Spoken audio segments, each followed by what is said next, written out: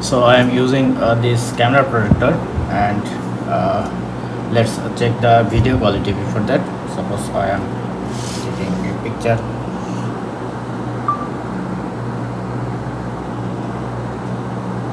It's a before, and let's check the after. And for that, to remove, if you try this way, it's not possible. If you have, then it's working.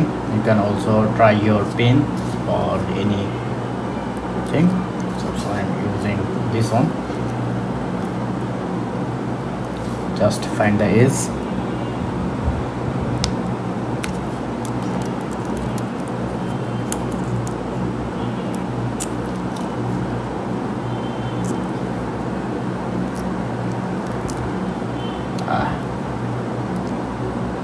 Actually don't recommend it to use it again.